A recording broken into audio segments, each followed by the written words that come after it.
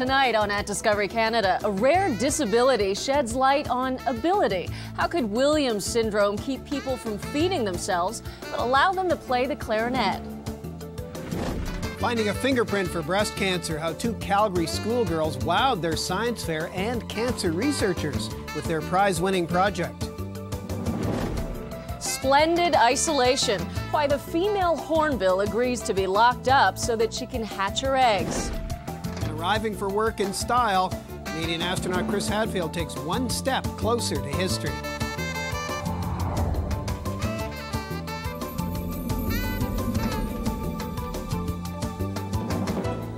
Hello and welcome to At Discovery Canada. I'm Patty Kim. And I'm Jay Ingram. Also on the show tonight, fact or fiction.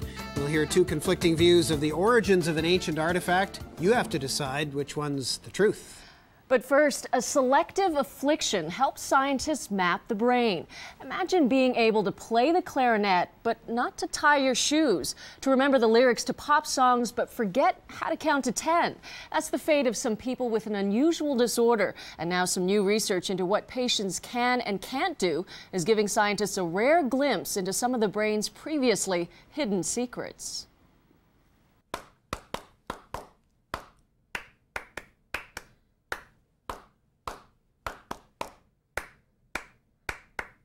Lisa Walsh is 22 years old. Her world is a paradox. She can't tie her shoes, yet she can pick out a tune on the piano. She has no concept of time or how to count to 10, but can keep musical time, tapping her foot to music and clapping a perfect musical rhythm. Back streets back, all right. She also has a love and a gift for music. Lisa suffers from a neurogenetic developmental disorder called Williams syndrome.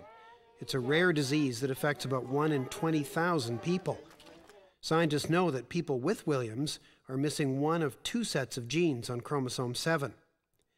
The result is a lack of motor skills, a distinctive set of facial features like high cheekbones and turned-up noses, and a low IQ. But what piques some scientists' interest is the fact that language and musical abilities are spared in people with Williams syndrome. There's an interesting lesson for us here to learn as scientists about the way the brain is wired up and the way the mind works and the relationship between mind and brain and genes. And with Williams syndrome, we have the first opportunity to really trace the path and make the links between how the genes influence the development of the brain and how the brain influences the mind. Professor Dan Levitin is uniquely qualified to study Williams syndrome. He's an assistant professor in psychology and an associate member of the music faculty at McGill University in Montreal. He spent several years in the recording industry in Los Angeles, and for the last 10 years has incorporated his musical expertise into his work with neuropsychology. Part of that research is devoted to getting a better picture of the Williams syndrome brain. It's interesting because it challenges a notion of what it means to have an ability.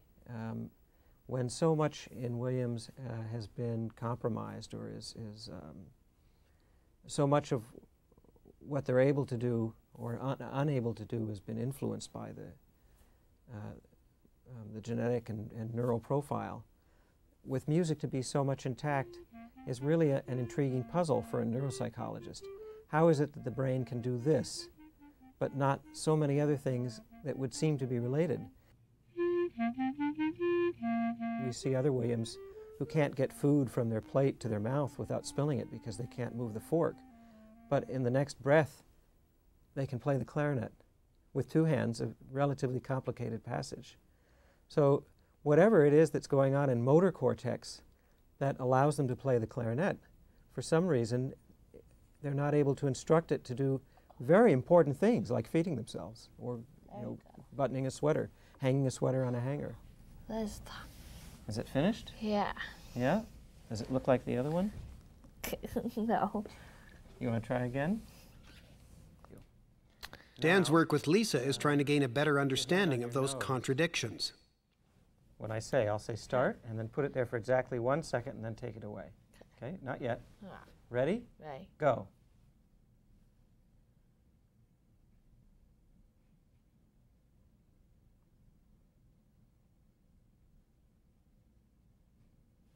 Great. And how many hours are there in the day? Do you know? No. How long does it take to watch your favorite TV program? An hour. And how long did your favorite Stevie Wonder song last? An hour, I guess. Yeah. Yep. Lisa's parents say that she was taught how to count in school and learned about the hours in a day, but her brain has never retained that knowledge. But Professor Levitin says there's something going on in Lisa's brain that has preserved time and memory in a musical sense. She's committed words of songs to memory and remembers the musical key and tempo. I just called to say I love you. After a Williams syndrome person dies, an examination of the brain reveals a lot about the structure of the brain. And what we know from the few brains that we've been able to examine that way is that they have some structural features that are quite different from a typically developing normal brain. There are far fewer folds. A typical brain is really a crumpled mass of folds and peaks and valleys. It looks a lot like a prune. And they have far fewer folds in their brain. And the layers of the cortex seem to be structured differently. One part of the brain that seems to be structured differently is the cerebellar vermis, located in the cerebellum. Some of it is smaller, some of it larger than normal. This is a key area in Levitin's studies. So one possibility, although we don't know for sure, is that their brains are built differently and maybe even wired differently. We're just beginning to do functional studies where we bring them into the brain scanner and we try to figure out which areas of the brain are active during certain cognitive processes. And this will help us to understand better whether they use their auditory cortex in the same way we do. Do they have other centers of motor control outside what we think of as the normal motor cortex? Those preliminary brain scans show some intriguing results. Dr. Levitin and his colleagues wanted to know what was going on in Williams syndrome brains when subjects listened to familiar music. The scans of these two people show brain activity taking place in that differently structured area called the cerebellar vermis. Scientists believe this region of the brain is the gateway to emotion and that it has strong connections throughout the entire brain. In the same study of normal brains, there was no activation in the cerebellar vermis, only a slight bit of activation in the frontal lobe, a region associated with memory. The connection with music in the brain's emotional center in Williams syndrome may explain why these individuals are so passionate about music. I was a musician. I went to music summer camp and to these sort of musical retreats or master classes with other elementary school and teenage musicians. And we were real music geeks. I was a clarinet player, a saxophone player, and we would talk music all day long, and we'd have these rehearsals all through the camp session. But we were nothing compared to these kids. I mean, we wish we could have been as uninhibited as they are.